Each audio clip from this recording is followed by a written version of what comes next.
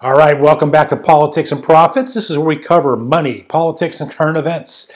The Democratic Convention has just concluded, and of course, the media is saying it was a great job by the candidate Joe Biden. Perhaps it was. But what did voters across America, Republican, Democrat, independent voters, learn about this convention? I happen to believe, my personal opinion, ladies and gentlemen, that the overall message is this was not an attractive message for American voters who call themselves Christian, who call themselves Judeo-Christian, who believe that there should not be violence. Did we see any denunciation of violence and riots in the streets at this convention? No. Did we see the word God removed from the Pledge of Allegiance? Over and over again we did. Join me this time as someone who feels exactly the same way. He's running for Congress in California. Let me welcome Juan Hidalgo. He's looking to unseat Democratic incumbent Juan Vargas, and he's running in the seat just south of San Diego. Juan, welcome to the show. Hey, Rick. Thanks a lot for having me. It's always a pleasure to speak with you. Your opponent, he has not condemned the riots. You're absolutely right. And not only he, but especially he, because I'm running for the 51st Congressional District, but no Democrats, not one have I seen condemn the absolute wrong things that are going on with rioting, looting. But Vargas should be denouncing it, and he's not. Why? Because it appears that they're for this. They're trying to keep complete anarchy and mayhem in our district, in our country, and that's just wrong. If it was a Republican, they would be asking us to denounce. Oh, they would. Is it because they want mayhem, or is it because it's Democrats who are in the streets doing the rioting? Well, I don't think they really care. They want the Democrats in the streets rioting, because it helps them, it helps further their cause. Again, if it was Republicans out there, they would be talking about, we have Republicans show up for a peaceful demonstration. If you recall, they were out there showing open the state. They were up in arms about it. Well, it's time for them to stand up and condemn the bad conduct of many right now. Juan, the district you're running in, I don't have the number. Is it 52? 51st Congressional District. 51st, my bad. It changes once in a while. 51st Congressional District, I believe it's 2/3 Hispanic, roughly, which means that, you would assume it would be strong Catholic, strong Christian. Absolutely, 67% Hispanic, strong Christian, and that's why I've always asked many, they've been told they lie, that the Democrats care for them. Well, that's not true. The Democrats do not care. And I'm always talking about conservatives. Real conservative Christians need to be working hard and doing the right thing. Right now, what do we have?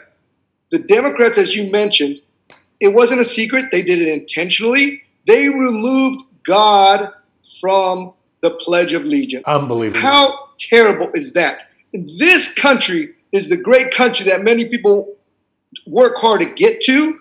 I'm proud to say that I serve this country, but I know many Christians should be upset right now. They got to walk away, because there's no way they should see that the Democrat Party does not care about them. And they didn't do it once; they did it multiple times. And here's the hypocrisy of it, Juan Hidalgo. The Democratic Convention removed the word God from the Pledge of Allegiance, as you pointed out, on multiple occasions, except they didn't do it during televised hours, as you know. They did it during the daytime on videos, but when it was televised at night on television, they included the word God. That's hypocrisy. It's hypocrisy and it's deception, okay? And probably deception might be the best word to really illustrate what the party is about. And again, whenever I talk derogatory about the party, I'm not talking about the people, because there's a lot of great Americans that are Democrats. Yeah. They have been lied to, and they've been just lied to. That's the easiest way to put it. But they've been deceived. and told that this is what you must do if you care about your country. It's time that the 51st Congressional District gets a chance.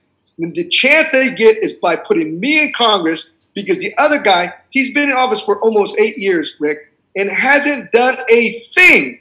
Not one thing anybody can mention that they can tell me.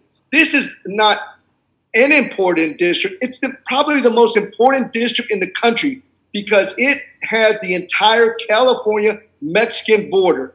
That affects every district throughout this country with illegal immigration, with drugs coming across, and one that the left doesn't want to talk about right now, but we have children being brought across and they're being used in human trafficking, okay? That is coming across the border. Thank God our president is setting up the wall, the infrastructure there. That is important, but the Democrats are against it. We need to vote him out and put Hidalgo in Congress, because when I'm in Congress, everyone will be in Congress because I'll be working for the American people.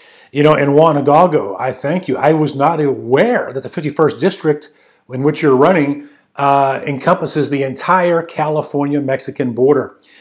It does, from the water all the way to Arizona. Amazing, amazing. In our remaining moments, any debates scheduled? I know he's trying to duck you. He's trying to avoid you. Yeah.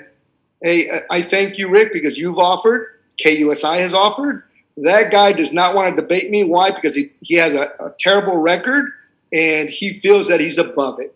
Well, guess what? The American people are going to speak out. I know they are. Come help us out. Go to hidalgoforcongress.com. Make contributions. Come help us. We are on the streets. As soon as I'm done here, I'm getting back on the streets, talking, working for the American people. All right. Juan Hidalgo running for Congress in California's 51st Congressional District. We didn't get into it. We have previously. That unemployment rate was extremely high prior to coronavirus. Obviously, it's higher now. You want to address that unemployment rate. The incumbent is not. You want to address riots and violence. The incumbent is not. And you want to address the whole notion of deception and hypocrisy and removing God from the Pledge of Allegiance. We've not heard a word from the incumbent who you're running against. Thank you for joining us. I want to talk about freedom. Freedom. Let's let our people be free again. This is a free country, and and everybody else needs to understand that. Take care. God bless you. God bless America. Juan Hidalgo, good luck. Thank you for joining us. Broadcasting from the edge of America, back after this. Politics and Profits with Rick Amato is brought to you by Liberatory Accounting, the IRS problem solvers. To find out how Liberatory Accounting can help you, call 877-6-SOLVER. That's 877-6-SOLVER.